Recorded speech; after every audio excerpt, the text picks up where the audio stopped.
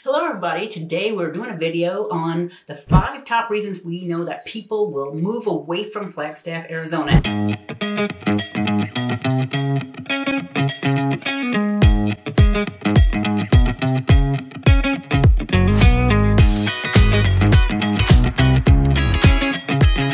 Today I have special guest Kristen Smith here with me because Kristen has been born and raised in Flagstaff and she is raising family in Flagstaff right now. So who better to get the scoop on why people move away from Flagstaff than interviewing a native Flagstaff. So Kristen Smith and I am a realtor in Northern Arizona. Kristen is my preferred lending partner. We do a lot of real estate transactions together. So if you're ever interested in learning about buying or selling a home in Flagstaff, Sedona, Verde Valley, Prescott area, my contact information is always in the description below. And today I'm also going to have Kristen's contact information in the description below, because if you want to get hold of either of us, Kristen can pre-qualify you for a loan when you're ready to start shopping if you're interested in buying a home in Northern Arizona. So let's go ahead and talk about the 5 reasons that sometimes people decide to move away from Flagstaff, Arizona. Okay, so number 1 reason I think that it could be is that it's expensive to live in Flagstaff.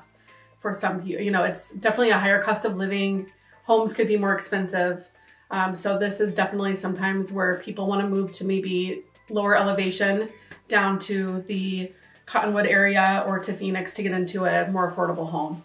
Okay, I do see that a lot too. Yeah. Flagstaff and Sedona, both very expensive markets, probably the same often reason people will move away from Sedona. And I have seen it where people will have a home they've lived in Flagstaff or Sedona a long time, and then they sell it, and with the proceeds of that, they're able to buy a house for cash in some place like Phoenix or Cottonwood. So yeah, that is a common reason I know about people moving away. And then I think another one would be that sometimes people will come to Flagstaff and love the mountain town idea, small town, but then they realize it's just not big enough for them. So it's still, although it's not super tiny of a town, there's still not like the big, you know, there's not a Costco, there's not the big shopping, no Trader Joe's, things like that. I get that complaint a lot about Trader Joe's, not one here in Verde Valley either, so. Yeah, I wish they would get one, I really do, but maybe someday. But I think a lot of times people will move out here and just think, you know, I just need to be closer to the bigger life of, you know, sporting events and things like that. Although we do have it, it's just have to do that 2-hour drive. Yeah. But it's just not enough for some people.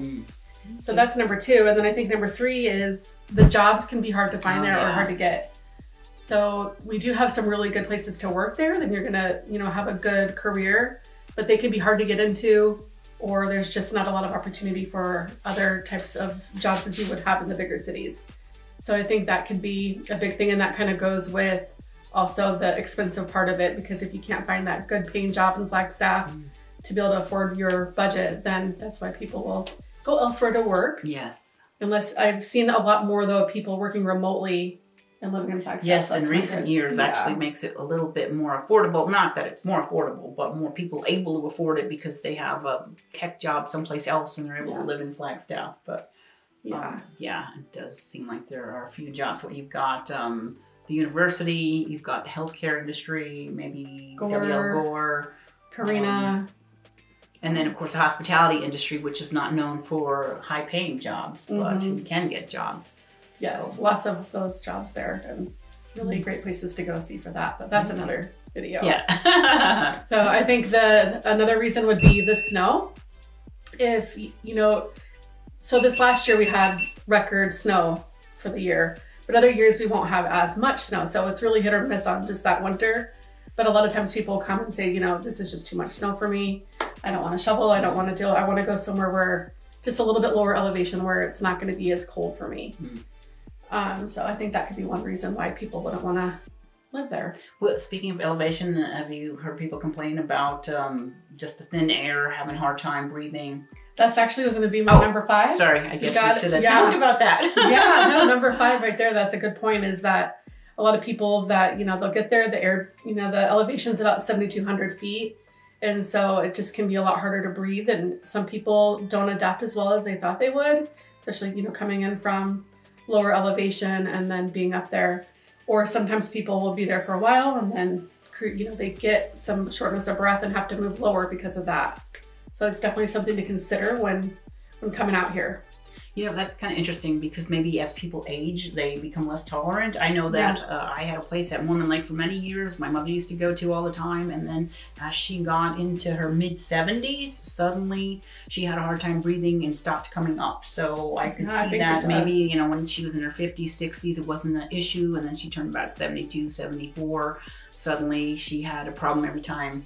And I think it was because of the high altitude. Maybe as you age, it might be more difficult to manage. So. Yeah, I think it's hit or miss. I mean, some people do and some people don't have any problems at all with it. So yeah, that's true. I've seen some young people struggle with it also. So, but don't be scared if you come and it's like that the first day you get there, because a lot of times it does take, you know, a day or two just for your body to get used to it, and then you're good to go after that. But long-term wise, or if you're coming out with, you know, asthma and things like that, that might be something to think about.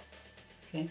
Is that all you have for your list? Yeah. The one more I thought of is just that we have a lot of NAU students, you know, Northern Arizona students, that they will come and then they graduate after 4 or 5 years and then move away. But those aren't typically homeowners, but that is a little bit of the, you know, change in the population over time. So that's a pretty good list, though. Yeah. I think, you know, there's really not too many things to want to leave Flagstaff for, but I definitely say those are the ones. So, all right. Well, thank you, Kristen. Yeah, it's always a pleasure having you. Yeah, thank you so much. So again, my name is Dawn Dickinson. I'm a realtor here in Northern Arizona, and Kristen Smith at Academy Mortgage is my preferred lending partner. We love to do deals together. So if you wanted to reach out to either of us to find out about Northern Arizona real estate or getting pre-qualified for a loan, if you're thinking about buying something, at least Kristen can also tell you, like, can you afford to buy a place in Flagstaff? She could see exactly how much you can pre-qualify for you, and is that enough to buy a home in Flagstaff or somewhere in Northern Arizona? So it's always good to reach out if you're questioning it and you're not sure. So the channel Living in Northern Arizona, we cover topics about living in Northern Arizona every single week. So if you like the video, please consider subscribing, hit the thumbs up, and I hope to see you back here again next week.